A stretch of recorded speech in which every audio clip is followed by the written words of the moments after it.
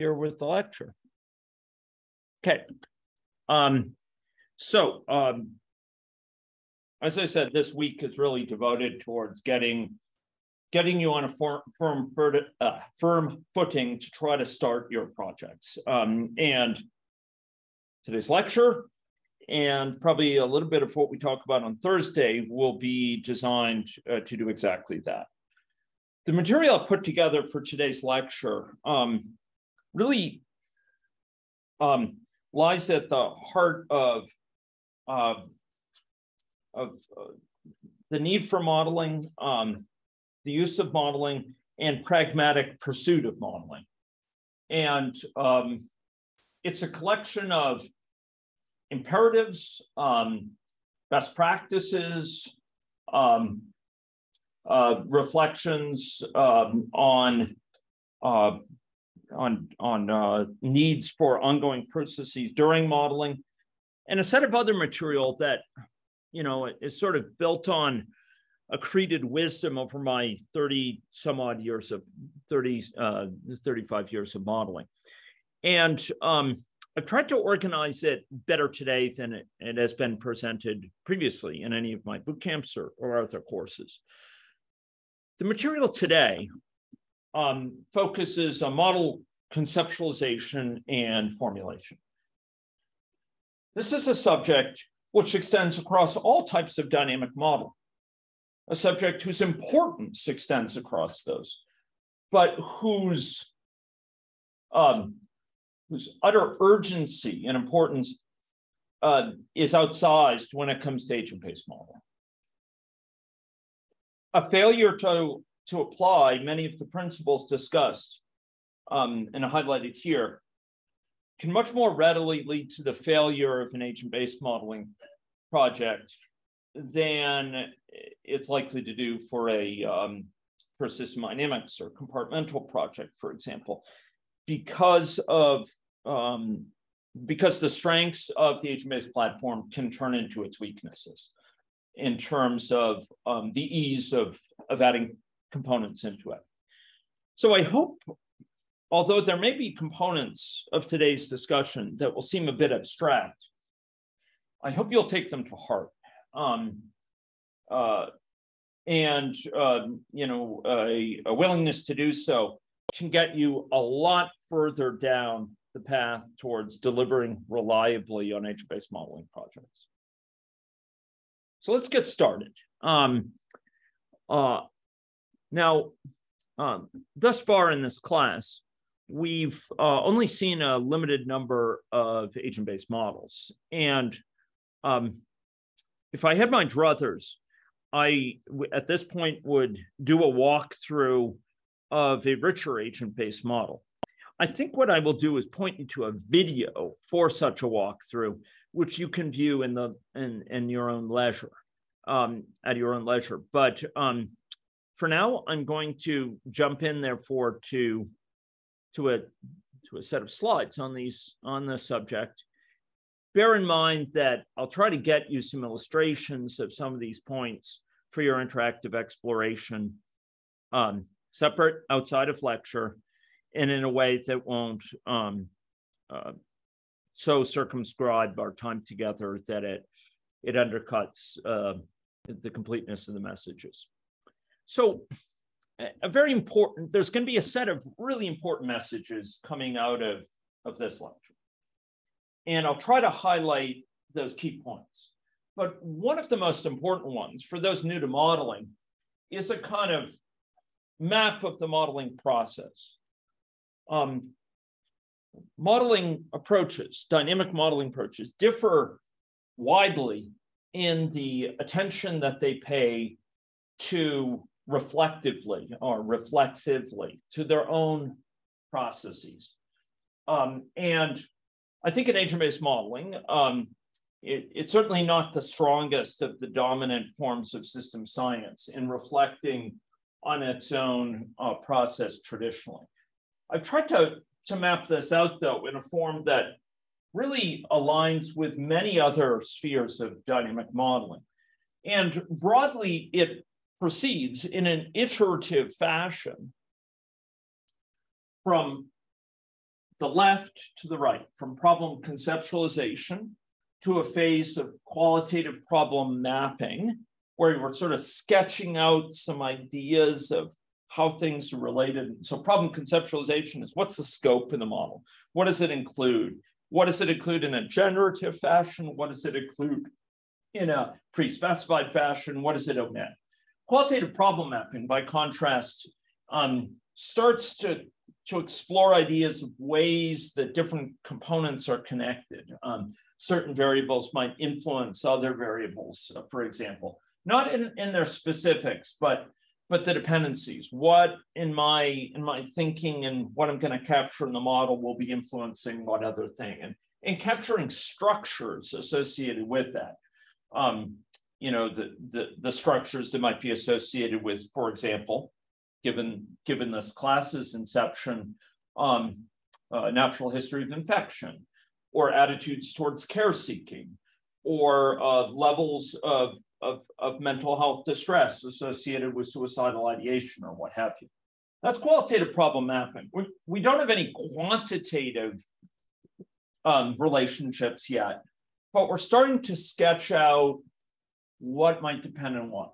Model formulation stage, which I've really combined, and I should refine this diagram to have two stages here. Model formulation really comes up with an unambiguous design for the model about how we want things in specifics to fit together.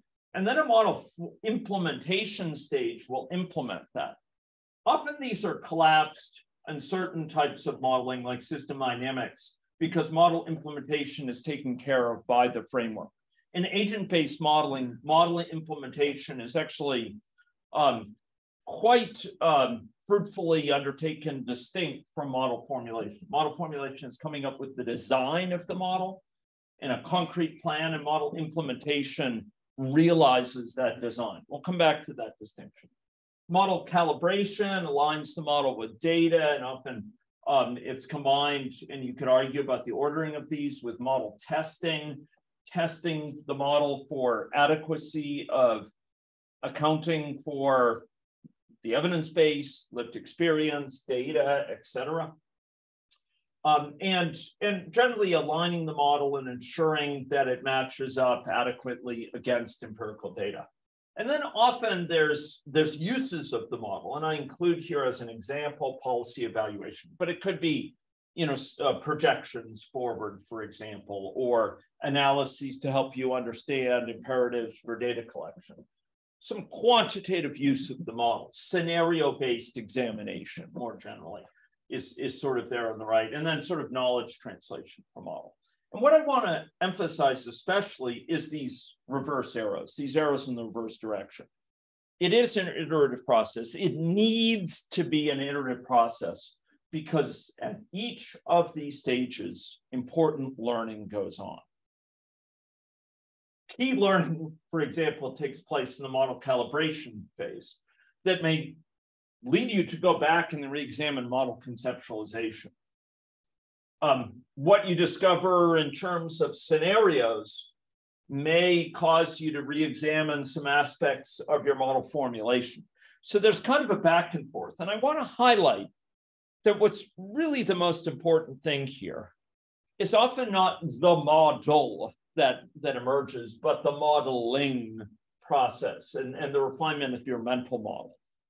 And it's not just our own mental model, it's collective understanding of these issues that gels in a good modeling team. In an interdisciplinary modeling team, you're bringing everyone's mental models along in a key way. You're bringing along institutional understanding. Now, another way to express this, this is something that I just put together for our boot camp a couple of weeks ago, of which some of you on this call I know partook, and many of you in this room.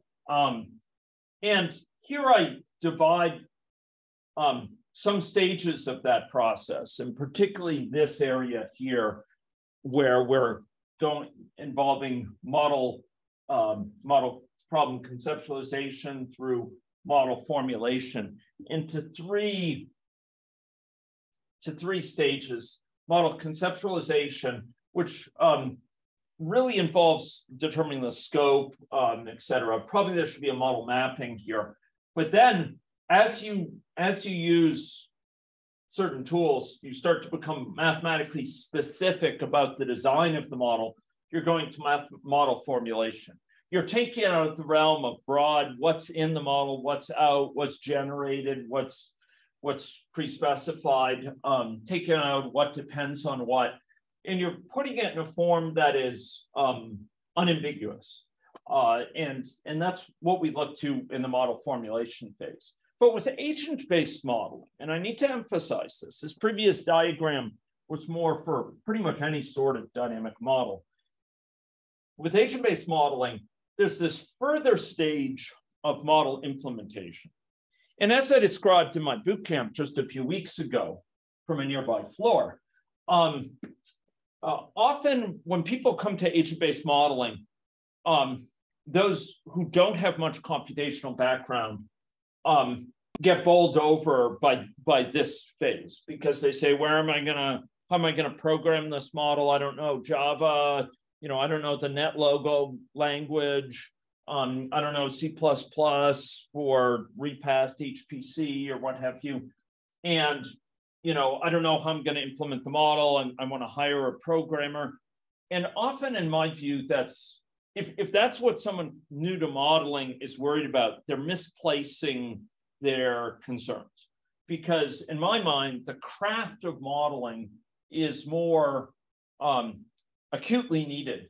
The craft of modeling, the greatest challenges to the craft of modeling lie in the first two areas of this.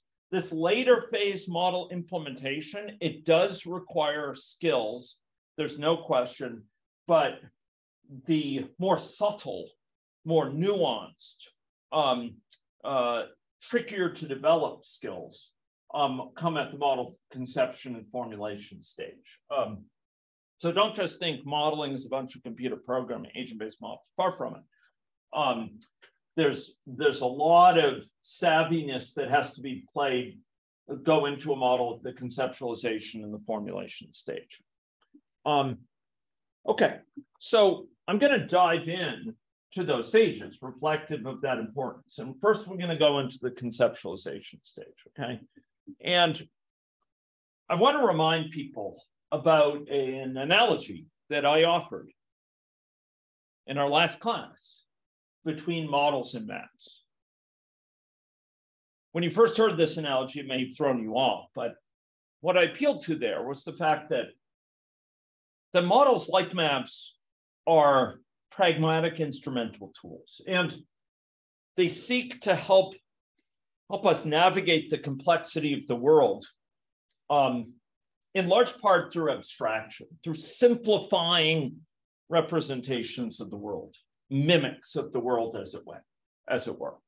They represent abstractions that hide most of the details of the world, but give us the essential details that we need to pursue our needs.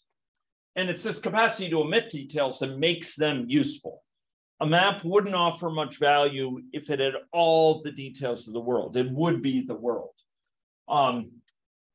Now, I argued that this has a corollary, or for those from the US, a corollary, that models are specific to purpose, like maps. So, if you want to, I argued, if you want to drive across Toronto, or take the transit across Toronto, or walk across Toronto, or bike across Toronto, you would use a different map. If you want to figure out why electrical brownouts are occurring in areas of Toronto, you use a different map than why flooding is occurring in areas of Toronto. They're specific to purpose. Which details you leave out depends on your desired use of the model. And this is a comforting analogy, but honestly, it's a bit glib in the sense that often with models, it's more tricky to figure out which information should be omitted. And the reason for that, simply put, is emergence. That's one of the foremost reasons for it. Sometimes we don't know that the phenomena we wish to understand or in which we wish to intervene critically involves a certain component of the model. And it requires working with the model and learning from it. So, George Fox said, all models are wrong, some are useful. And a key point here is any attempt at perfect representation of the world in your model is doomed to fail. It's a fool's errand.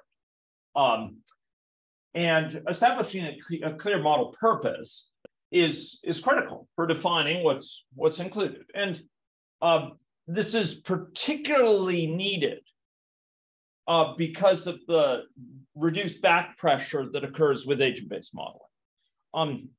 With system dynamics modeling, we have a natural set of limits for what we can easily do with a model that sort of, it works to constrain us.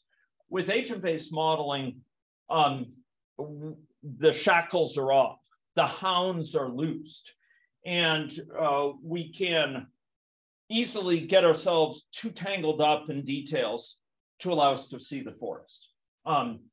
So, it bears noting that we really need to think about what are we trying to accomplish in the model and what are the essential factors we need for that and proceed step by step. We need to think explicitly about model boundaries. And one of the key points here is less is more. Sometimes adding more details doesn't yield greater insight, particularly given limited time you have available.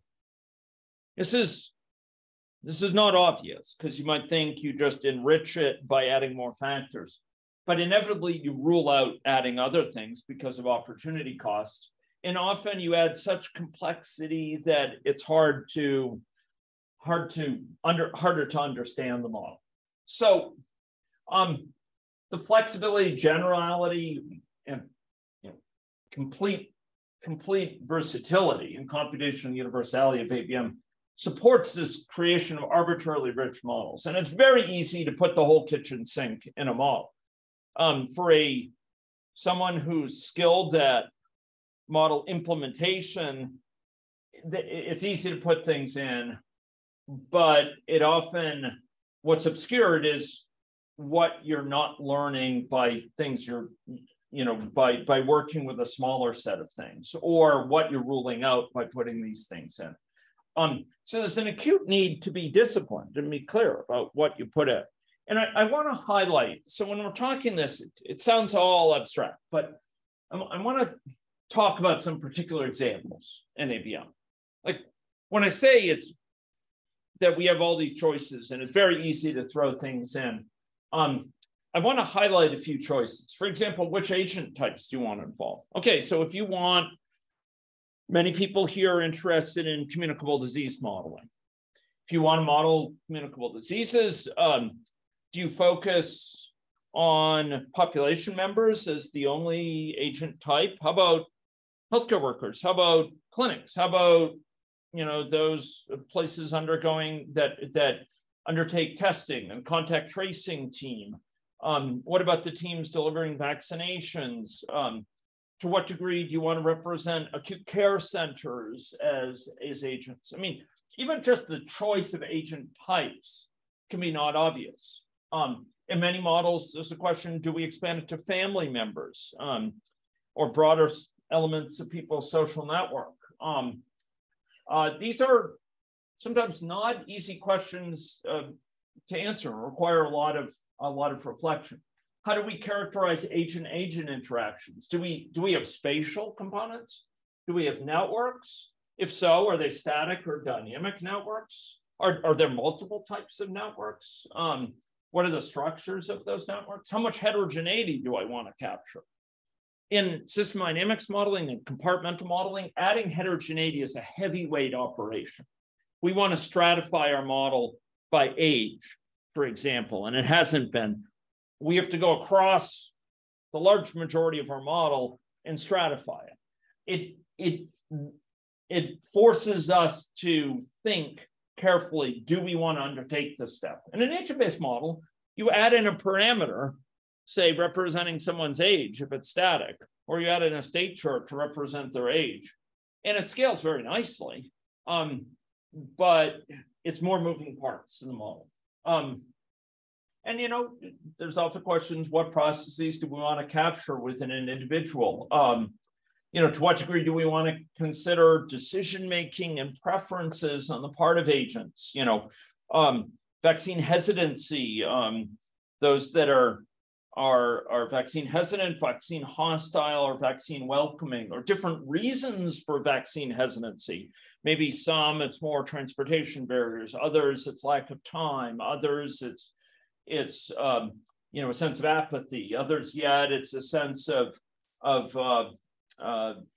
you know, skepticism of the pharmaceutical system, and do we want to represent that? One really needs to think about these choices with agent-based models. They come up all the time with agent-based models, and I'd like to provide some general principles here.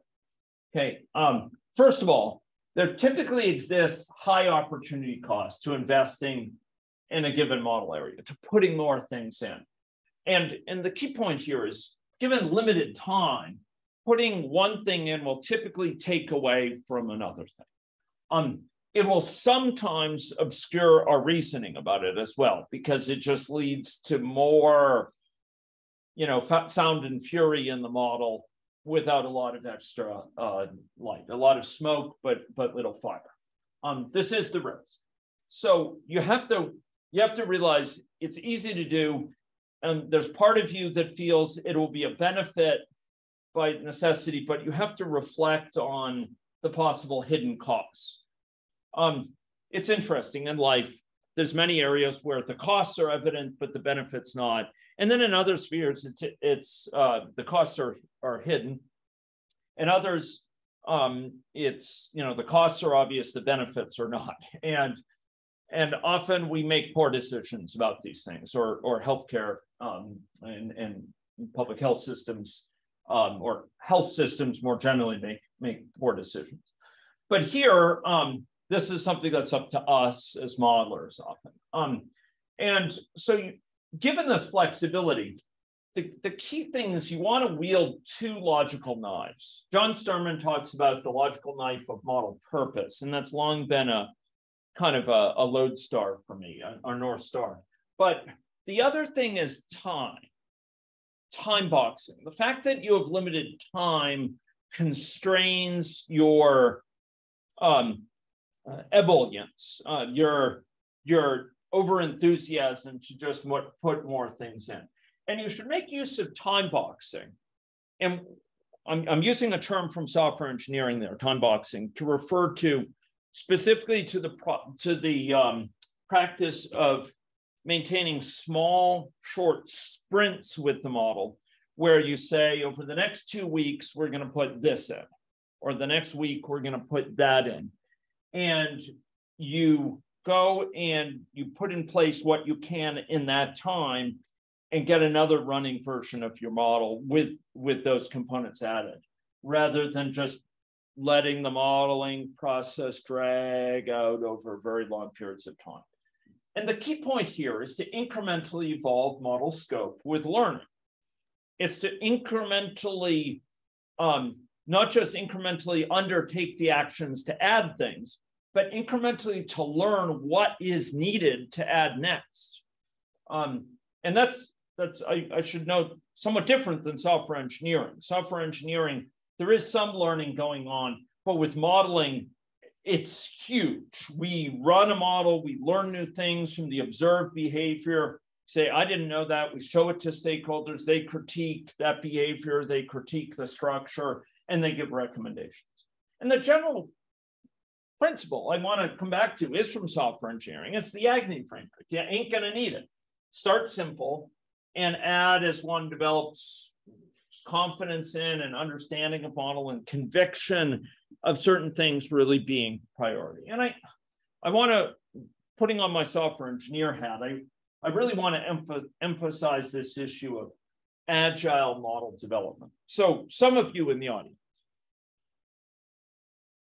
some people here locally, some remotely perhaps, will be familiar with the fact that there's a whole subfield of software engineering methodology called agile software development, agile software development, software engineering. And I've long been a proponent. I think I first articulated this in a very direct way about a decade ago of applying similar principles here to modeling. And part of this involves building up a model in a step-by-step incremental fashion. Having sprints where you add some things in, you have a running model, you show it to people, show it to stakeholders, otherwise learn from it, and only then decide what to put next. Another component of agility is working constantly with stakeholders. Don't just say in another 6 months, we'll come to you and show you a great model. No. You work with them all along the way, and often in an embedded fashion. But with each iteration, the model here is modified in some small fashion. You add chunks of work to it, and you learn from those chunks of work. You learn from running the model, and you learn from showing the model behavior and structure, new structure to others, and getting critiques of it. Because our model, remember from last time, that models are learning prostheses. They're tools to help us learn. It's not that they embody the truth, but they speed us towards the truth by helping us spot misunderstandings or misplaced emphasis that isn't warranted. They more quickly clue us into aspects of our thinking that are off base. So in these steps, new model versions are produced, and often, and this goes back to some work by Axelrod and Axtell, I think, 2 decades ago. A new version of the model is docked against older versions. So you create a new version. Often you disable the new behavior, make sure it behaves like the old version. And then with enabling it, you continue, you run it and observe the change in behavior from this new feature, this new type of dynamics you've captured, or new types of structure. This is super important. If you add in just a small thing, a small new feature, and then you run it and you compare the difference, you know where the difference came from. It came from that small thing. And that helps you learn more effectively why the model is having certain behavior. You learn, when did it first start showing this unusual behavior over time or over space, et cetera. It helps you understand why the model, even though it will get more complex, why it's behaving the way it does. Where do those dynamics come from? And these incremental versions often can be demonstrated and should be demonstrated to system stakeholders from feedback. And they produce insight that then leads you to select what to do next. And often what you do next is very different from what you would have thought you would do next, a month ago or 2 months ago. And importantly, and I'll come back to this point, especially later in this course, there is a need periodically to kind of simplify those incremental versions, remove features that are no longer needed, that aren't serving any material purpose anymore, any human purpose is in the past, they're no longer priorities, and you will often remove those and work to speed up the model, for example. So there's a lot of benefits of incremental development. I'm not going to go into these. I've kind of emphasized them, but I do want to highlight one. One is this ability to diagnose problems.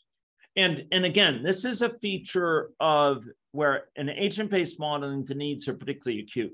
It does arrive for other types of dynamic modeling, because all types of dynamic modeling produce unexpected behavior. They produce surprises. They produce emergent behavior. behavior that surprises us, behavior that can't be reduced to any one piece. We model to learn, and one of the main reasons we learn is we learn, oh, if we put these factors together, we get something very different that I didn't expect. So models by their nature often will produce dynamics that we can't anticipate. I mean, almost always, we wouldn't model without that, right? Or they produce things we don't expect, things that are different than what we would have thought. And because of this, we are often in a situation where we see new behaviors. Sometimes those behaviors are intriguing, surprising. And the key question that often arises is that intriguing behavior, is that strange behavior, is that surprising behavior, is it a feature or is it a bug? Is it a problem with the model design or formulation? So I'm using those in the same way, or a model implementation issue on the one hand, is it one of those? Or is it a problem, or is it an emergent pattern that is genuinely coming out of this model that I have lessons to learn from? Obviously, your responses are quite different. If this is a bug in the model implementation, you want to go fix it. If it's a problem in the model design, you want to rethink some aspect of model formulation.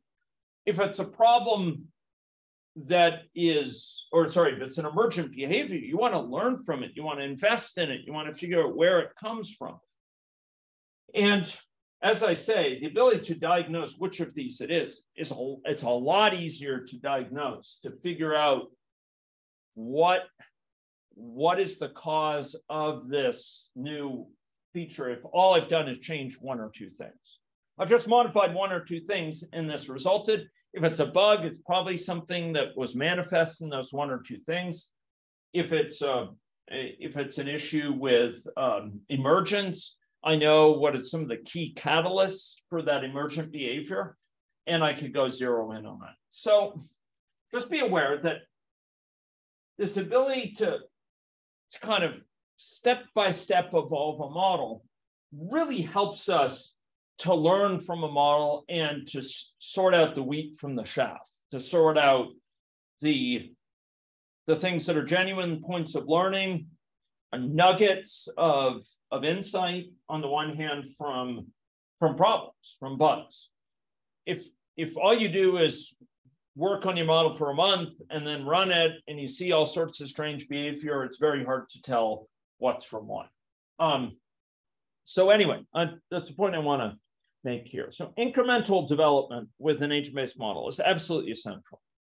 Now, when it comes to model conceptualization, there's a threefold division that is widely applied in the system dynamics area, but really applies to other areas of system science, to agent-based modeling and to discrete event simulation as well. And that is the following. It's between distinguishing things that are in one of three classes with respect to the model. So these are factors that we posit as obtaining in the world, as applying in the world, that have some relationship to our model as one of these three. Either they're endogenously represented in the model. In other words, they're represented in the model in a way that the model generates them. It gives rise to them. It produces them. It tells us about them. Compared to things that are exogenous, these are things told to the model. They're represented explicitly in the model, like endogenous things. But we tell them to the model. The model doesn't tell us. Endogenous things, the model tells us. It generates them. For example, the number of people infected at any time in that model we saw last Tuesday, a week ago today. That the number of people infected in that model at any one time as we ran it was endogenous. We don't pre-specify how many people are infected every time. It spreads. It's spread in those funky waves, right? spread out, and at any one time we could look at a graph how many people are infected, but it was generating that, right? Exogenous things are with things we told to it. We said, assume this contact rate between individuals. We told it only have people send messages to when they're infective that they expose people next to them. That was an exogenous assumption. We said, what was the average recovery time of that model? That was also exogenous. It was specified to the model. And finally, there were things that were ignored. There were things that were left out of that model. And typically there are. And these may be things that you're aware of in the world. They typically are. But right now, and I use that word operatively, I use that word with emphasis, right now they're left outside the boundary of the model. We don't put them in the model. Give me some examples from that model that we ran with infectious disease transmission, people or transmitting it to their neighbors and so on. What were some things that were left out of that model if we think about genuine things that are involved in disease transmission? Anyone? What's something that's left out? That genuinely would operate when it comes to infectious disease transmission. Come on, we've all lived through 2.5 years of a pandemic. We should be able to give the mode of transmission. Mode of transmission, yeah. Is it sexually transmitted? Is it bloodborne infection? Is it respiratory? Is it surface-based? Sorry? Okay, yeah. So pre-existing conditions that might put somewhat greater risk of getting infected, for example. Good. What's another thing? Yeah, Wade. So on the chat, we've got a couple of good housing density, relation spatial, and policy interventions from those. Good, yeah. So there was no, when we got large numbers of infectives, the model didn't endogenously simulate policy response that would, implement mask mandates or implement implemented work from home policy or anything like that. So that's exactly right. And it's not that these are fixed. For a given model, generally, these are going to evolve as you undergo incremental model development and agile processes. So things that are exogenous, maybe you will want to make them endogenous sometimes.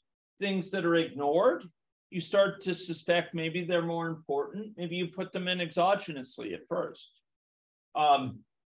There may be cases where you simplify the model, and things that are exogenous, you say, the sensitivity analysis shows this really isn't that important, or maybe it's no longer that relevant. We're no longer considering interventions of that sort, et cetera. And we take it off the table and we leave it out from now on. That is possible, that models get simplified. Yeah. Yeah.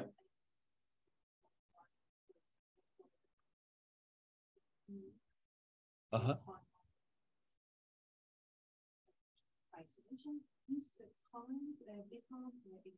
Those are exogenous, yeah. So there's a question about sort of time constants associated with things like waning of immunity or time until recovery, for example, or latent period or incubation period.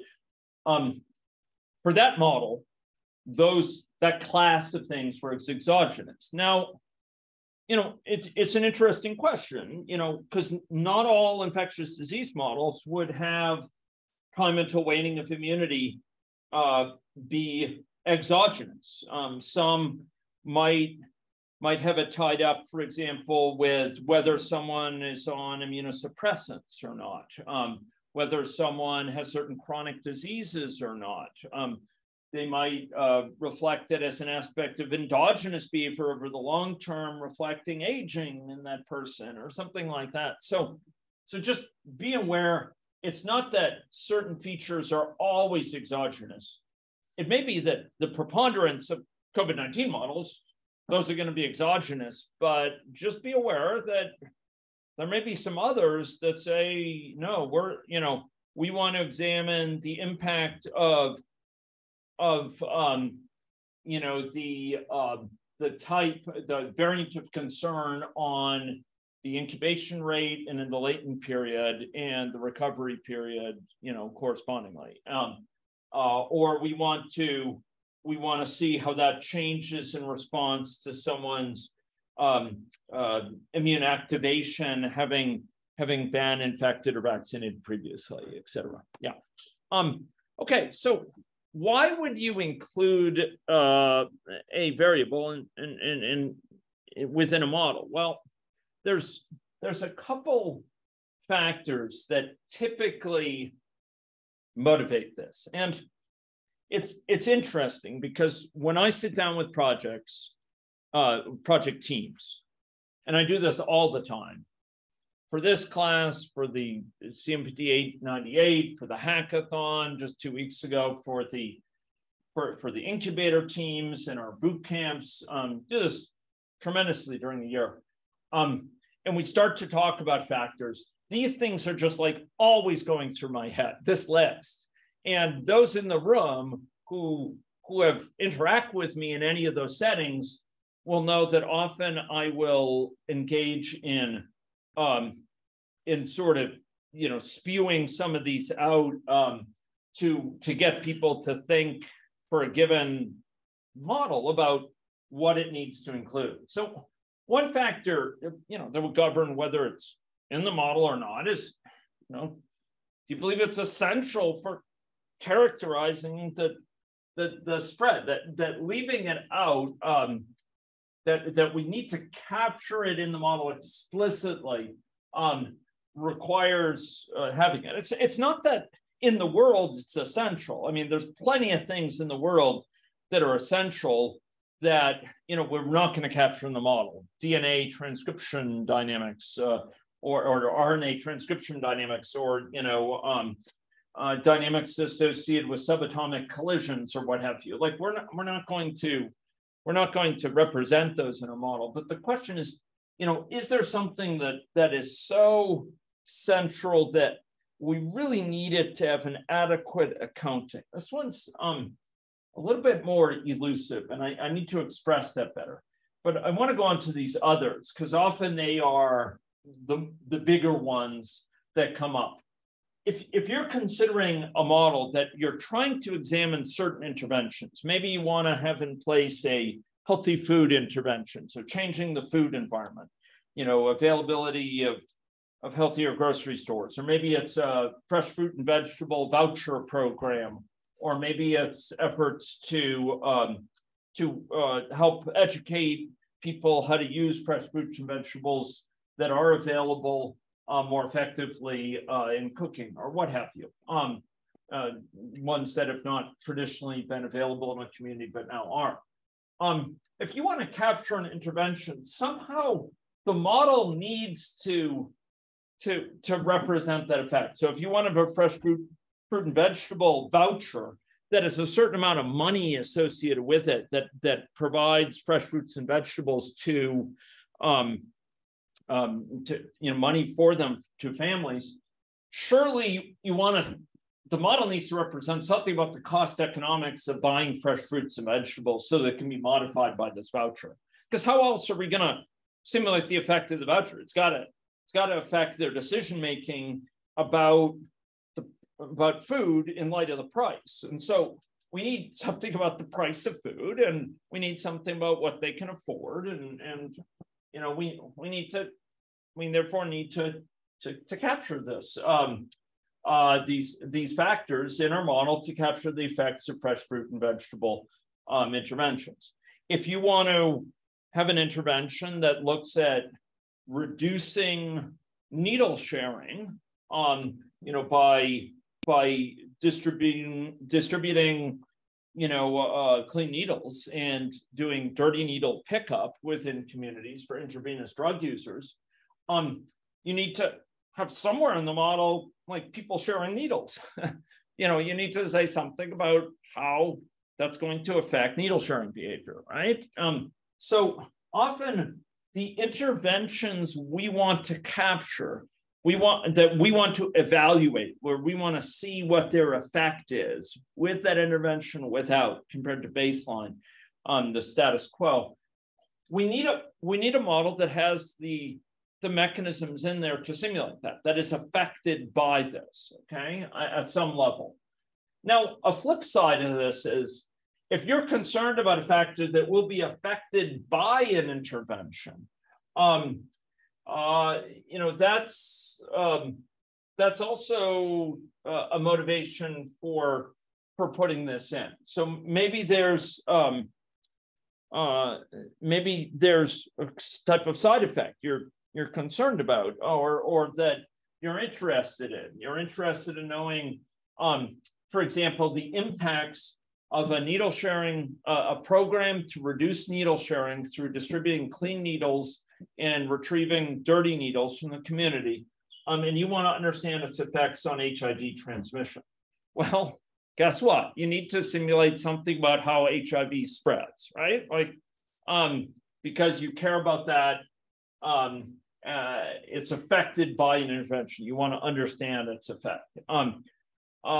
Really, probably this should be combined with the next one, because it's associated with an intervention outcome. Maybe you're interested in how does an intervention affect people of low socioeconomic status versus high. Well, you need to represent something about socioeconomic status in the model.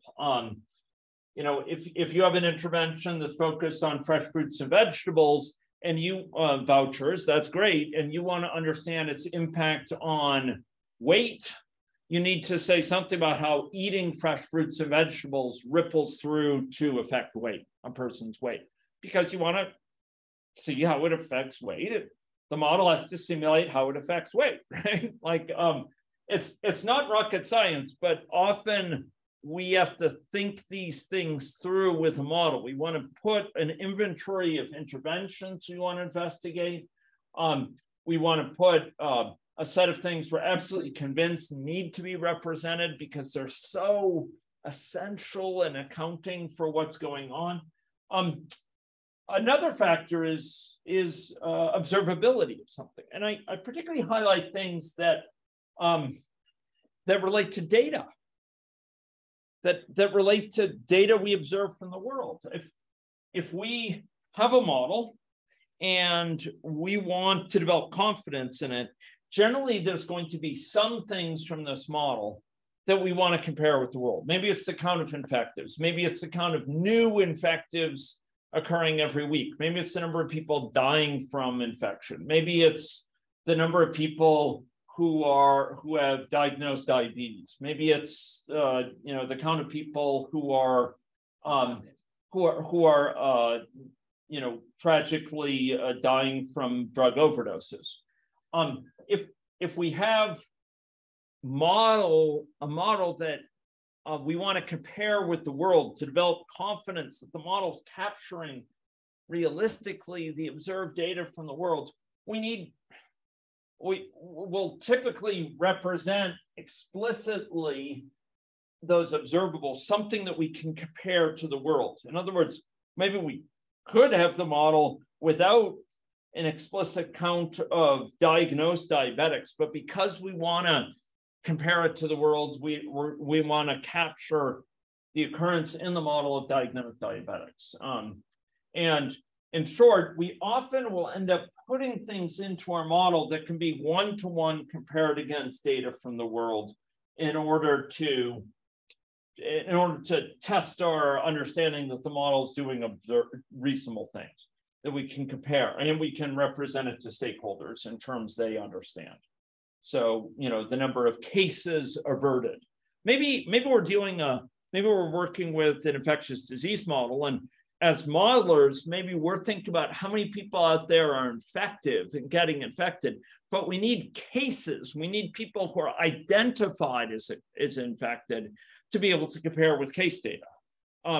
And this may be in a situation where we have a big difference between number of infections and the number of reported cases. When I say case, I'm talking about reported cases, reported by the health system. Right now, It's estimated in Canada that the ascertainment rate is something like 1 out of 100, meaning for every 100 infections, probably 1 is reported. I want to take that into account. If you want to compare your model results, number of infected individuals against data from the world, you want something for case data that can be compared against case data, because you're not going to generally compare directly against infection data. And finally, if there's something that's required for stakeholder credibility, often it relates to these observables, or stakeholder credibility or interests. Sometimes they're really interested in certain factors. Maybe they're interested in not just tragically completed suicides, but suicide attempts, which may not be recorded reliably within your data sources, but they're interested in that.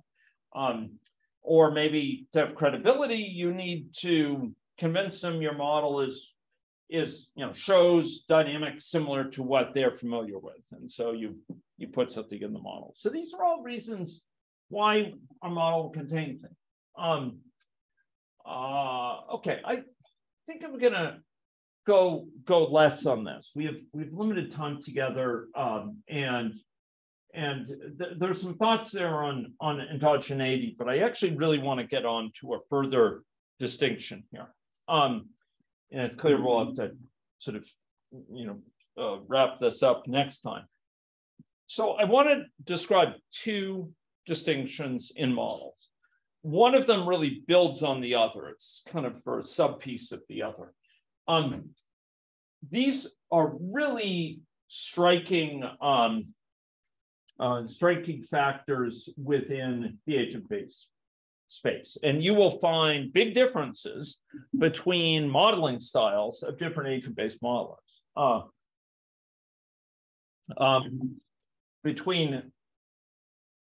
the spectrum, between building theory building models, these are stylized, or I like to call them stylized models. Some people call them toy models or caricature models. The Carl Simon's comment, Ross Hammond likes theory building models, and I prefer that too. I like stylized models.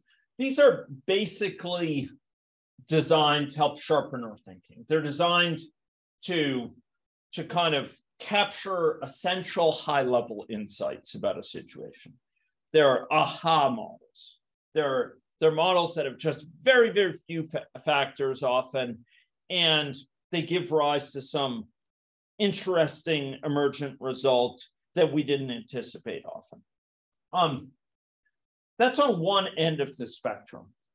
On the far end of the other end of the spectrum are theory explication models. And here we're genuinely looking at a specific context, typically, and we are capturing empirical data from that context and trying to understand, what does theory tell us about what's going on in this system. On the left, we're building up our theory, we're building up our thinking about how things work in the world, and we're doing that very explicitly with models that are very simple. We're not pretending that these models represent a situation in any one context or the world. We're not pretending it represents anywhere near a complete accounting. We have this little micro world, and we're thinking through how do things interact to build up some understanding of what really might eventually be part of a bigger theory.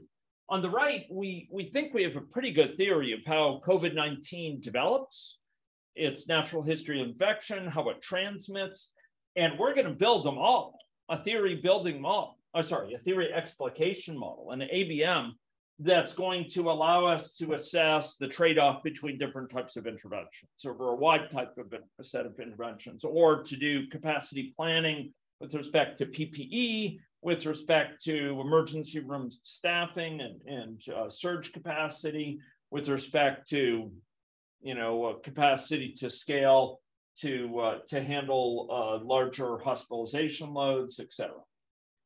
These theory explication models are often very specific, very particular to a context. And these two are quite different. And you will find different practitioners of agent-based modeling on different ends of this spectrum. Many published ABMs live closer to this theory side. They actually probably live partway through it. Like in my boot camp, I cited Anna Dieroux's work at Drexel, which was very thoughtful work, which really kind of lies in this zone, kind of, I'd say, a third of the way from theory building to theory explication. Some of the work that George Kaplan and Sandra Galea have done, towering figures in social epidemiology in the US, is more 2/3 of the way over on the right here. A lot of our models are kind of over on the right, but some of our models, like involving trust and the dynamics of trust, some work with oral health, et cetera, over there on the left that we've published. But for those used during the pandemic for decision making, they tend to be over here on the right. So this is one spectrum, and I would particularly highlight stylized models. That model we tried last Tuesday, spread of infection, we saw waves, we saw islands and so on. That's a stylized model. So the model is a thinking tool. It's designed to stimulate high-level insight as to the possible regimes that behavior a model can have. It really abstracts away from a realistic situation. I mean, we don't honestly believe people are in this grid and just transmitting with others in the grid, but it captures some essentials, just like a good political cartoon, a caricature captures the essential features, of a politician with a giant chin or with big ears or something. It captures an essential feature about the situation that's recognizable. So it is those models. And I would highlight, if people want to explore this in any logic, there's the Schelling segregation model, which is another nice little model there that basically shows in a sobering fashion, if you run it, ways in which comparatively modest levels of preference to live near people who look like us, for homophily, in other words, to interact with people like us, ends up shaping macroscopic behavior. What I mean is each little person here is in one of these cells. The tan cells or beige cells are empty, but people are either a red or are classed into two types, red or black. And if they have even a modest preference to live near other people like them compared to any old person, compared to, say, someone of the opposite color, they will tend to cluster. And this emerges from it. The model dynamics involves them moving if they, with a certain probability, if they're not surrounded by at least the fraction of people they feel they'd love to live near, they will tend to move probabilistically. And it tends to lead to this big formation of clusters, which are eerily reminiscent of patterns we see in segregation, for example, in cities. And it's not that this represents Watts or Detroit or parts of the southern US that were traditionally highly segregated. No, but it captures the essential features of that. And it's a very powerful tool to see how just this one effect can actually induce these high-level behaviors. You don't have to appeal to residential segregation and redlining, to predatory loan practices and mortgage practices and redlining and steering by these real estate agents to explain these patterns. They can come out of a very simple rule. Another example of this is Conway's Game of Life, which shows how you can have incredible complexity emerge from very descriptively simple rules. So we saw one distinction. This distinction was between theory building models and theory explication models. Models that are stylized like these, versus ones that are really data-based and or data rich and trying to characterize particular contexts and really playing out the consequences of theory. Those on the left help build theory. Those on the right help explicate theory. Now, you'll sometimes hear an old canard. I heard this, I've heard it a number of times in my career, that we can't model because we don't have data. We don't have enough data to model, people will say. That's because often they're thinking about this side over here, this right-hand side, the theory explication. My colleague Jeff McDonald likes to argue, if you don't have data, you need to model even more. That's when you really need to model, because you need to build up understanding that's not contingent on data. And there's something deep there. Models are about a lot more than data, ladies and gentlemen. The model structure captures much more than data. The relationships between things in the model. You saw a week ago, right? We had this state chart, S. People went from susceptible state to infective state. It required an infection to do that. In infective state, they exposed other people, and then they would recover. And then with that final transition we added, they go back to the susceptible state. That structure there is not just data. It's something deeper than data that shapes the outcomes. And in system dynamics, it's commonly said structure determines behavior. And it points to a real truth that models are about a lot more than data. Even when we are lacking quantitative data, we can get great insights by capturing structure and capturing hypothesized structure as well as structure that is more confidently known. We can explore our thinking with respect to why we see certain broad features of this system, even without quantitative data. So theory building is often a big need, and it's underserved by modeling. There's quite a few models published of this sort with ABMs, but there are more models needed. We've done work, for example, in modeling the dynamics of trust and trust in healthcare, but also trust more broadly in transactions. You're going to have a real hard time if you want to engage in theory explication with a model of trust. I mean, it's just so diverse, a set of areas. But if you capture the essential features of the situation, trust can be built up slowly, but can be lost very quickly. Trust is relational. It's between one party and another. Trust can be built very suddenly by moments of truth, et cetera. If you're willing to capture a few stylized facts, you can often get real insights from this. So theory building models have a place. And even without data, you can engage in theory building models and come away with a lot more savvy thinking.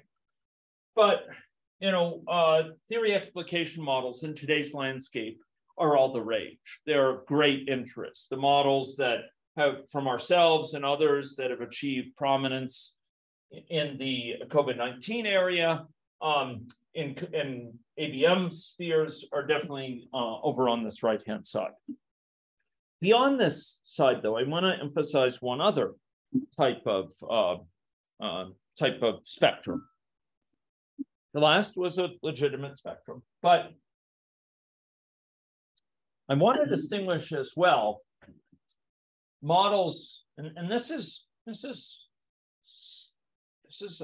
an under-commented area of distinction in modeling between models that are minimally endogenous and heavily endogenous.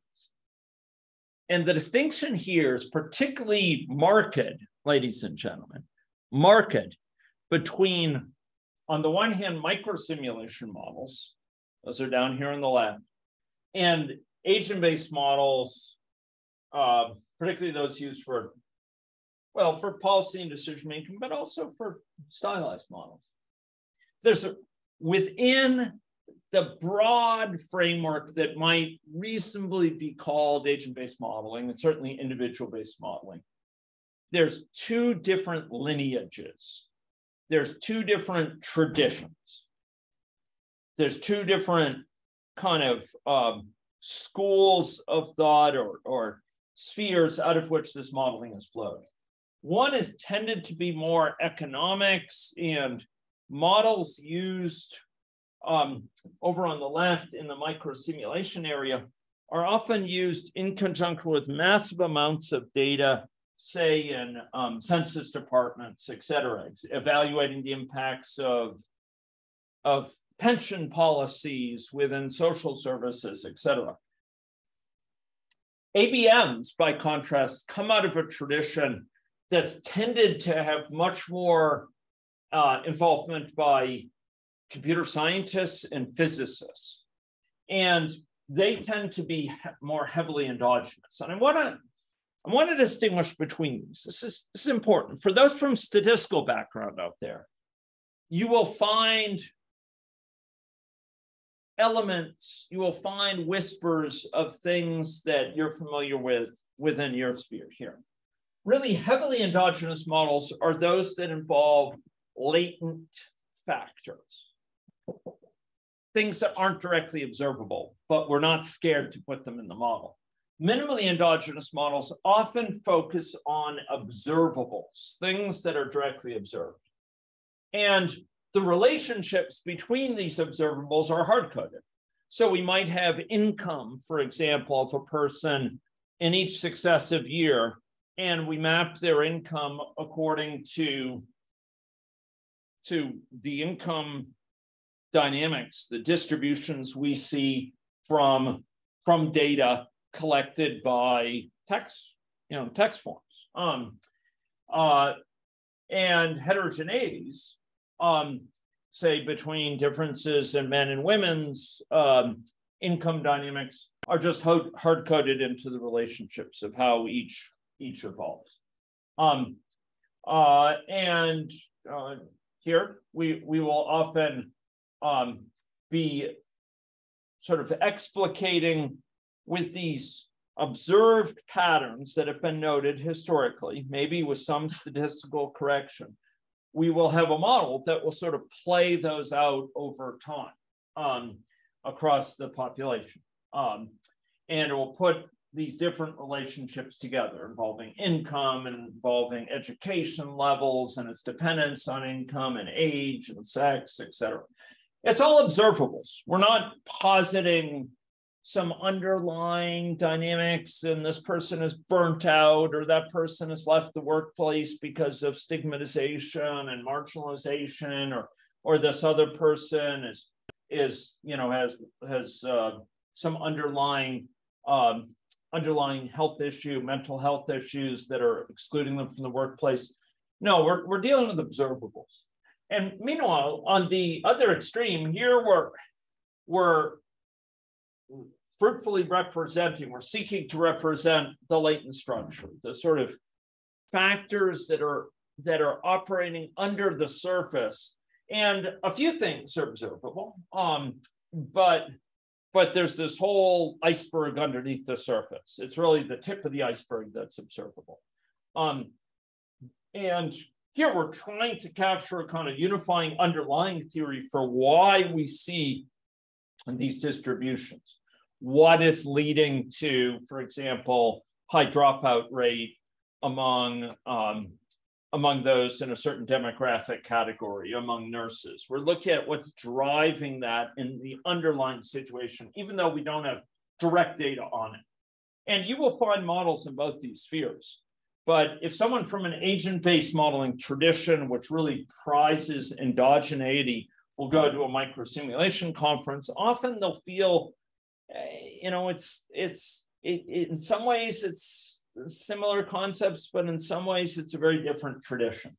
So just be aware there are these different traditions, and a lot of models traditionally in the ABM sphere are located at either side here. And so broadly what we call ABM, or individual-based modeling, and microsimulation versus traditional ABMs are quite distinct where they lie on the spectrum.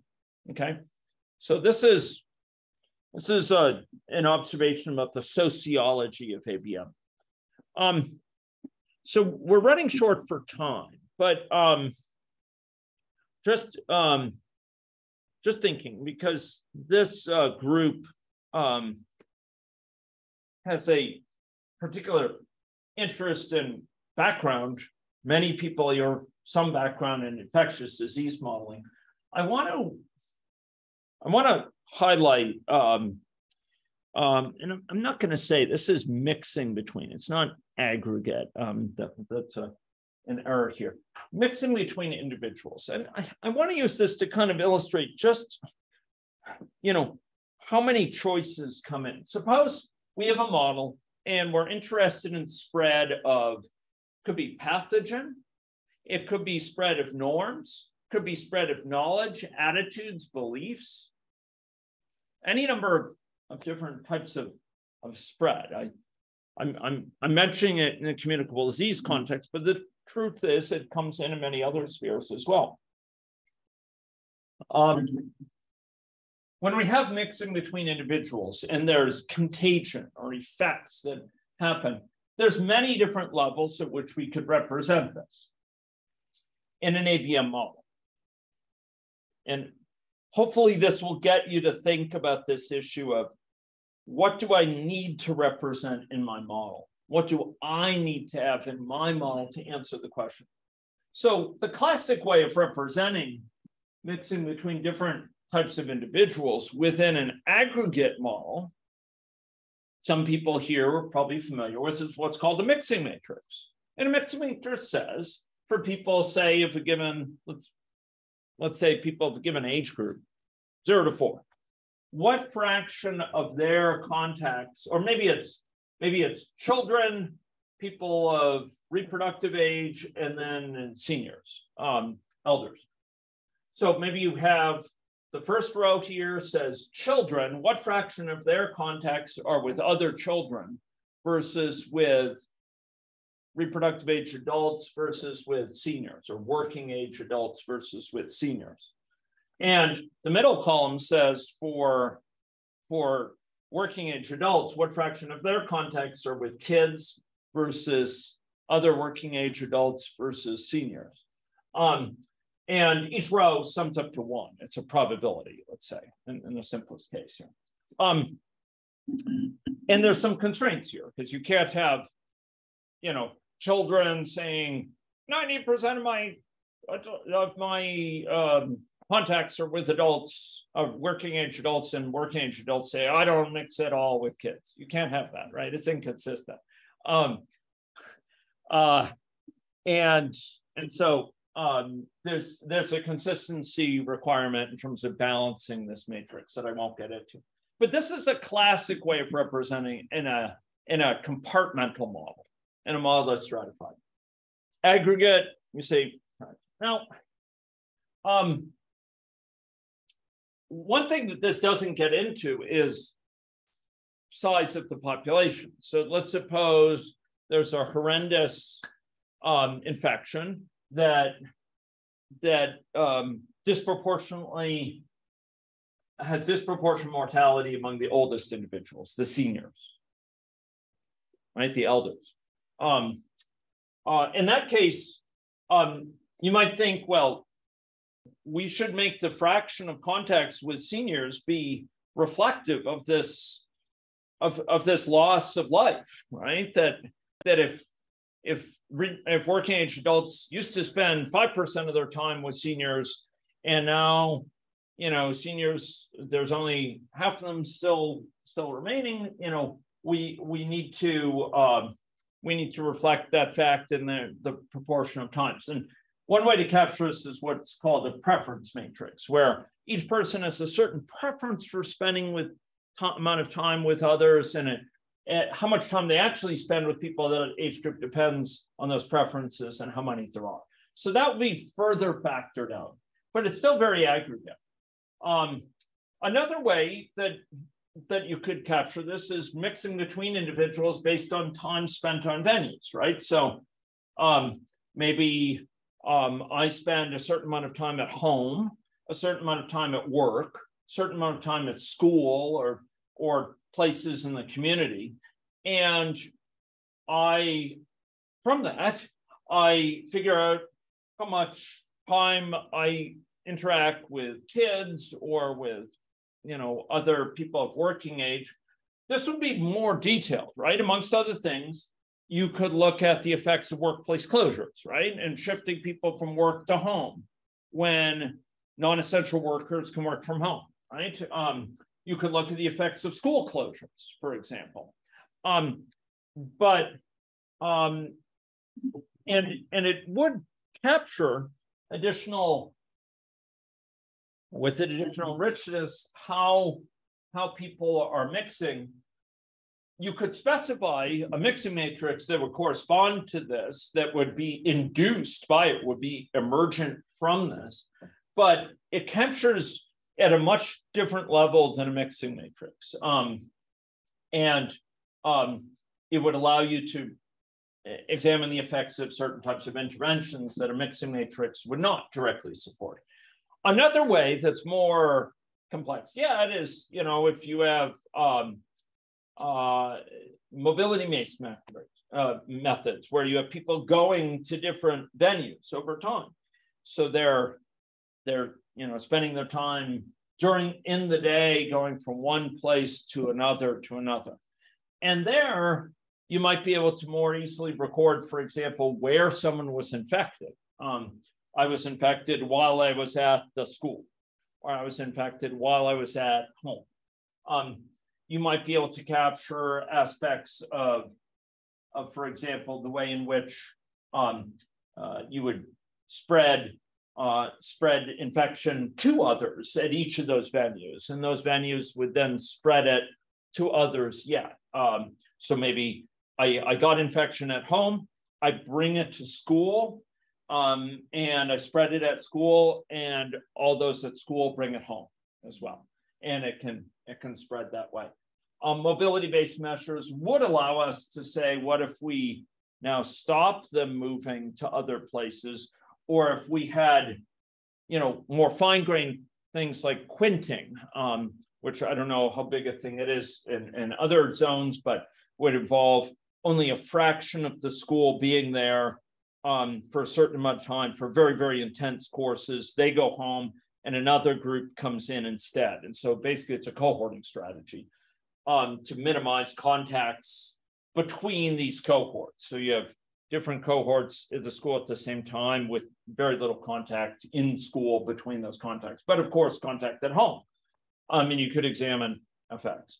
And you could have mobility-based methods with preference-based mobility, where people go and spend time differentially based on their preferences and based on school closures. Maybe they'd spend more time in the community, at playgrounds, or the workplace is closed, and they're ending up spending more time seeing others in the community as well, or what have you. So there's, we could have mobility-based methods where people transmit because they are co-located, for example. They happen to come together.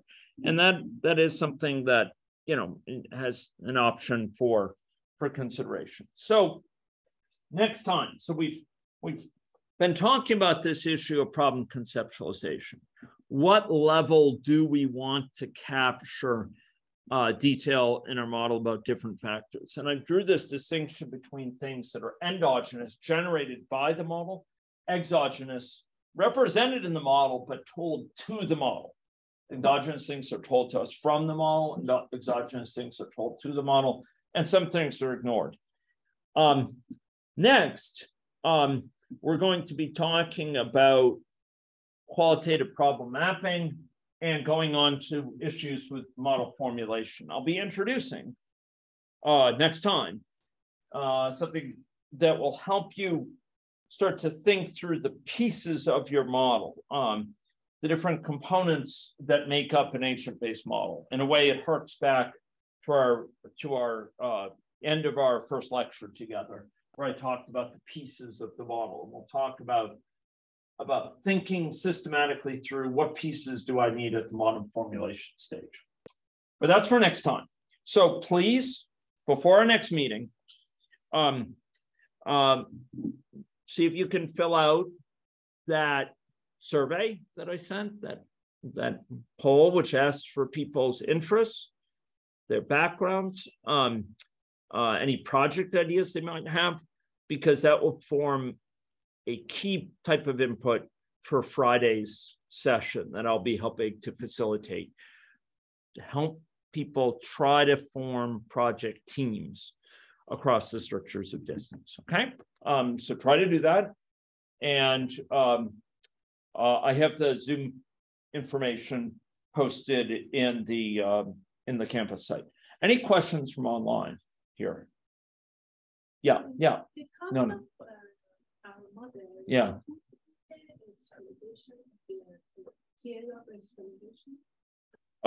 Sorry. So the theory of explication versus theory building. Yeah. So your question relates to the custom model. Costs. Yeah. So costs. Yeah. So if your model, you're seeking to understand the costs borne by a certain factor. So, well, okay. So this gets a little bit into the sociology of modeling. There's nothing that would prevent a theory building model from incorporating like some representation of cost. It could incorporate some representation of cost, but most modeling that involves costs tends to concentrate over here because they're very interested in understanding the quantitative cost trade-offs between different sorts of, say, interventions or policies. And so, for example, we've done quite a bit of work with ABMs with cost effectiveness. There's cost benefit modeling. So you can compute costs in quality adjusted life years or DALYs, disability adjusted life years, or costs and life years.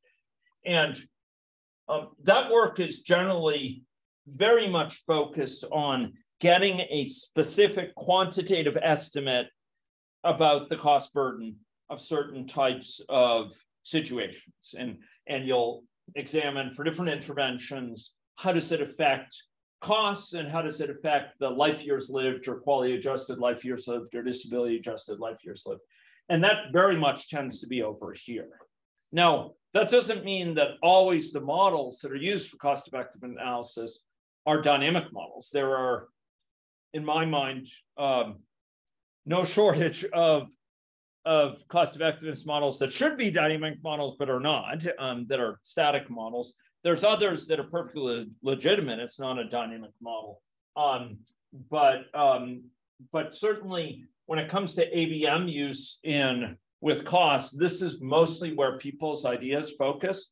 But you could do it here. It's just on the left here, you're looking for broad qualitative learnings, like ahas, like big epiphanies that come from running this model. And maybe it will be, costs, we can save costs and save lives at the same time. That might be an epiphany that would come from a model over here.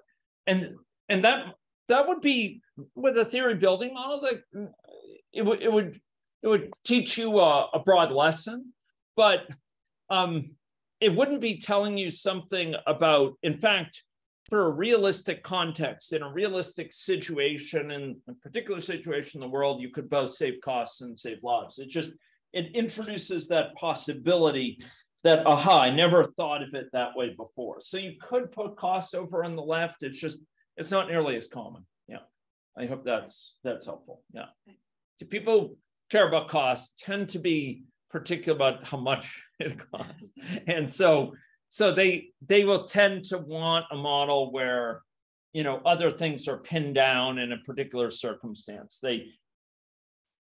It wouldn't be fair to say that it's entirely bean counters that care about costs. Far from it. Lots of people care about costs for other reasons, but they tend to be quite particular about, is this going to be cost positive or cost negative? Is it going to be cost savings? Is it going to cost, an arm and a leg or a modest amount? And for the most part, that's going to be in the context of models that are more data driven. Any online questions that I could address? Any online questions? I'll stop the screen share here and just go. I'll just look. Yeah, policy interventions, yes. Structural change, good. Mutations, that's exactly right. Yeah. Okay. Any questions people would like to ask online? But we'll switch to office hours here in just a minute.